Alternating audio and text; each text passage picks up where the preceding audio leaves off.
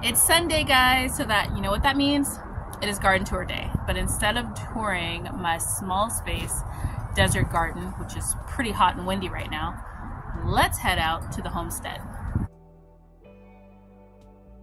Hi everyone, welcome back to my channel. I'm Shamira Benson, one part of Team Benson, and today I am going to take you guys to our new 40-acre homestead. This is the first time we have seen it since we purchased it, so I'm going to take you guys on the journey of how we plan to build basically just a homestead in the desert, in the Arizona desert. For those of you guys that don't know, I am a Jewish gardener here in Zone 9B in Phoenix, Arizona. I've had my small space desert garden for years now, years upon years, for those of you guys that have been following me for a while.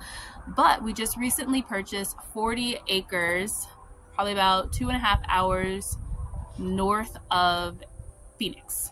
So that's going to be Zone 9A, and we haven't seen it since we agreed to buy it. So now I want to take you guys so you guys can see it with us. So guys, this is going to be a journey, so I hope you guys enjoy the journey. If you guys want to see how we build the homestead, make sure you like, subscribe, and share, and tell a friend. All right, enough talking, let's get in the car.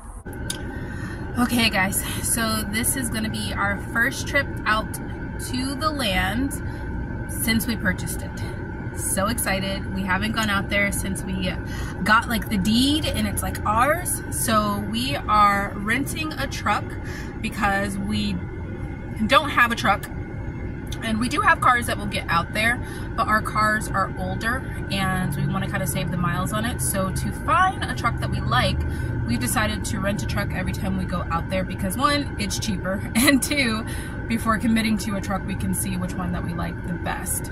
So the goal is going to be able to go out like every 2 weeks or at least once a month and get some things done. But the first step is going to go out, just run around now that we own it, and start planning. All right guys, she's no longer for sale because it is all ours. Yes, from the road all the way up and on the other side. That is right, we have a little mountain. All right guys, so we are out here in the beautiful Team Benson homestead. This is the beginning. So as you can see, there is a lot of brush, like a lot of brush. Good thing is that we'll be able to use a lot of this for like building and filling up garden beds and different things like that. But there's gonna be a lot of clearing that we need. And our house is gonna go up there, right up there. Right up there on the mountain. Really cool. So we have like some valley areas. Let me flip the camera around. So up here is like a flatter area, and then we go down here. Down here is kind of like a wash right here, kind of like a creek. We haven't gone down there yet. Mr. Benson is getting ready to clear some space so that we can fit our rental truck up here, which the Silverado did pretty good. But yeah, it's just, this is pretty cool, guys. Pretty cool. I am so excited. And we have all the way up, try not to fall. We have all the way over to here too. And then the main road is over here. So this is the road we came down. So all of this, all of it, and on the other side of that mountain. So we're gonna start clearing some stuff and seeing if we can give ourselves a little space, at least to give ourselves a start. Okay guys, we are back to the land of the city. So I just wanted to give you guys a view of the land. It is raw land. There is no water, no power. I didn't film when I got to the top of the mountain because that was the first time me and Mr. Benson actually went up there. Like when we bought it, it was really hot and we were like, this looks perfect, but we didn't actually go up to the top. So it was just a huge experience just going up, and just kind of, both of us have been working so hard for this, and it's something that we wanted our parents to be able to see too, and unfortunately our parents aren't here anymore. So it was like a whole moment for the both of us because we were proud of ourselves, we were kind of sad, but then we were also just proud of ourselves and we're proud of each other that we work together to be able to accomplish this. So, and once we got to the top, we also were able to see some of our neighbors. So each one of those areas are anywhere between like 40 acres to 100 acres. But once you get to the top of the mountain, you can see everybody's little paddock type situation. So we do have some neighbors. We knew that we had one, and then we knew that we had three, like coming up the road, and then one that is like across from us, like across the road. That one we saw that neighbor, and then our friends bought the one that's right directly next to us. So they'll be living the one that's like right next to us, and then we can see the ones that are across on the different mountain ranges. So hopefully we'll make more friends when we go out there. We did make a couple, so that was nice. And kind of like met some of the locals and people to kind of tell us around, tell us like where to go and all these different things. So all those things are really nice, and we're pretty excited about it. So I am going to give you guys this journey from a woman's perspective. One, for two reasons. One, Mr. Benson hates being on camera. I still try and get him to do like certain like little videos that he knows, because he builds stuff. He's the one that's going to be building our house. He's clearing the land. He's doing all of the stuff with some help of like some of like our friends and like some construction crews that we know. But for majority, he's going to be doing everything. So I will try and give like an update on what he's doing. But all the gardens, where that's going, that's all decided by me. And I'm pretty excited about that. And I will be building most of that too myself. But then also I want to give you the woman's perspective that is the wife of how you go about finding certain things. Because in our family, I'm the one that finds what we're going to do, who the people we're going to work with, all of those different things, permits, all those things come from me. So I am going to give you guys my advice on how to go about doing these different things. So I will start by doing a video on like just finding land in general. I'm going to do journey videos probably like once a week or once every 2 weeks. We will be going out to the land pretty much every 2 weeks. It's a little hot right now, so we went out to later in the day, and that was nice. Once we got to the evening when the sun was setting, like probably about like, I would say 4 or 5 o'clock, guys, it was so beautiful. Like 76 degrees at the top of the mountain. The top of the mountain doesn't have the bushes, it actually has trees. So it was just up there, and it was nice, and it was breezy, and I kind of just wanted to pitch a tent and have us stay there forever, but we didn't have reception to tell our friends that we weren't lost. So we came back. But I can't wait to show you guys more of the journey. I also need help picking a truck and getting all the different types, because we do have a Jeep and we also have a SUV. That the Jeep will make it up the mountain no problem, and the SUV, it made it up before when we first bought the land, but it doesn't like it. But our cars have a lot of miles on them, so they're not something that we want to continue putting a bunch of miles on, just going back and forth while we get everything together. So we do want to buy a Jeep or buy a truck that will be able to haul things and all those things. So if you guys have any advice on trucks, make sure you guys comment down below what those tips are, so that then you can help us pick one. And then I'm going to be doing a review every time we rent one, because our goal is to rent a different one, see how it handles the mountain, see how it does on gas, all these different things. And then, yeah, then we can find one after that, because that's a lot of money for a car. So let's go outside and I'm going to show you guys the Jeep. Okay guys, so this is the Silverado Custom. And as you can see, she's kind of huge. She's pretty big. Now, she does not have really great tires on her. They're just regular like rental tires. So we'll talk about that in a little bit.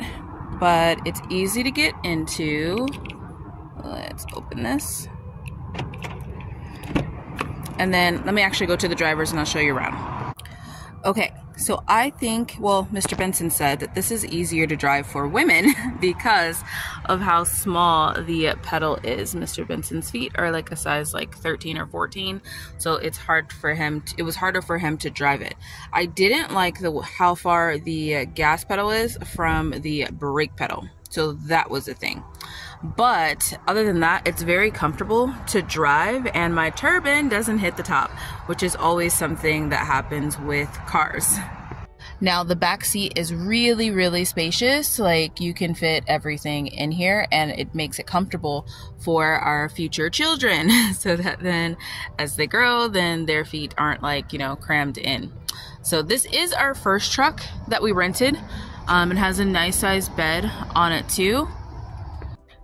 It's a little bit more quiet, but it does have like a push start, and it has like backup camera, all that kind of stuff. And then it also has like ports for charging.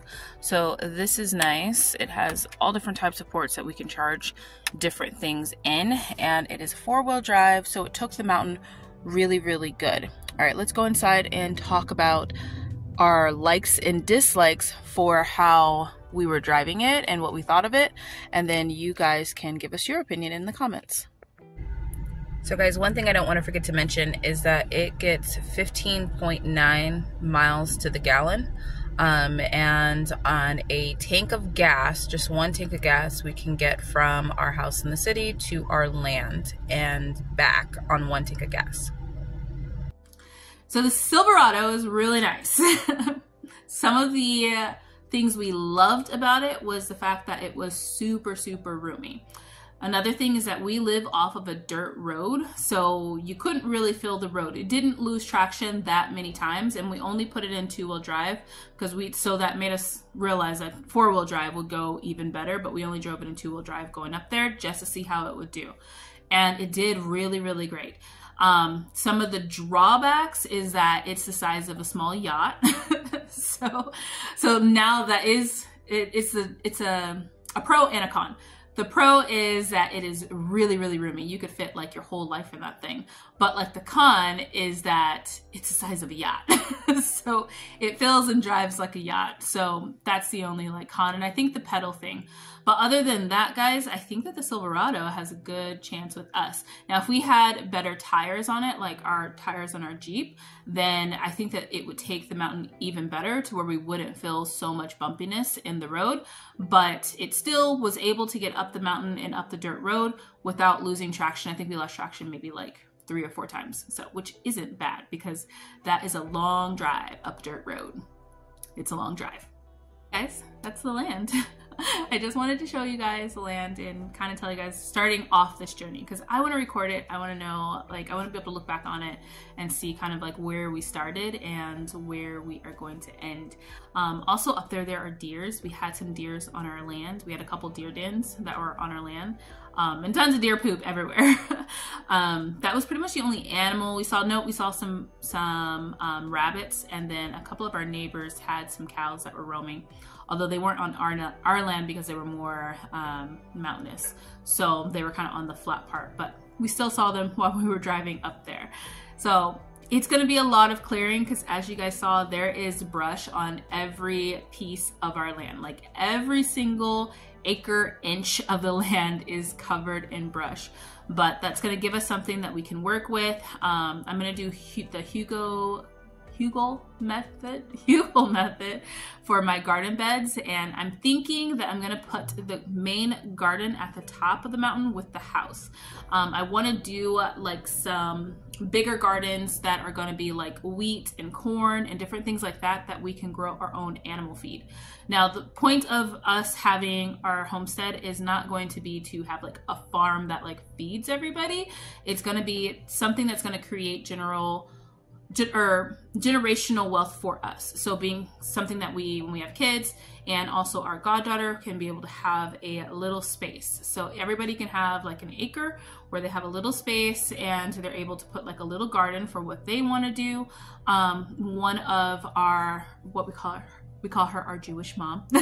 She is going to have a little space on there too, and she does a lot of like herbal stuff and herbal medicine, herbal skincare. So we want to be able to give her a space to be able to grow any of the herbs that she wants, to be able to do that. Also, we have, since there's that little creek area, I want to plant a lot of trees. I want to plant a lot of trees, and I want to plant a lot of herbs. So all of the herbs that I have been wanting to grow in my little medicinal bed in my small space garden is going on that land. I want to just create like a permaculture forest is the goal. So the first part of that is clearing out all of the brush, which is going to probably take a little bit of time and some manpower. So that's what we're going to start with. We're going to clear out. We're having a company come up and give us the initial clearing of just like a little space to where we can build a little house so that then we have shelter when we go out there, because although it was fun and lovely, it kind of sucked when we had nowhere to go, like inside, you know, to be able to do that. We also got like a little solar panel system situation, but we do plan on running power and digging a well too. So all of this will be an adventure. I hope that you guys stick around. Make sure you like, subscribe, and share, and follow us on our adventure, and help me pick a good truck if you guys have any good ideas. I like to buy used trucks, so I will be finding one off of probably OfferUp, so or Facebook Marketplace. But let me know the type I should get. We've never owned a truck before. No, I take that back. I've had a Dodge Ram before, but that's about it. All right, guys. Until next time, grow yourselves a garden, because even a small space can provide you with tons of food. I think I might need to change that ending coming up here pretty soon.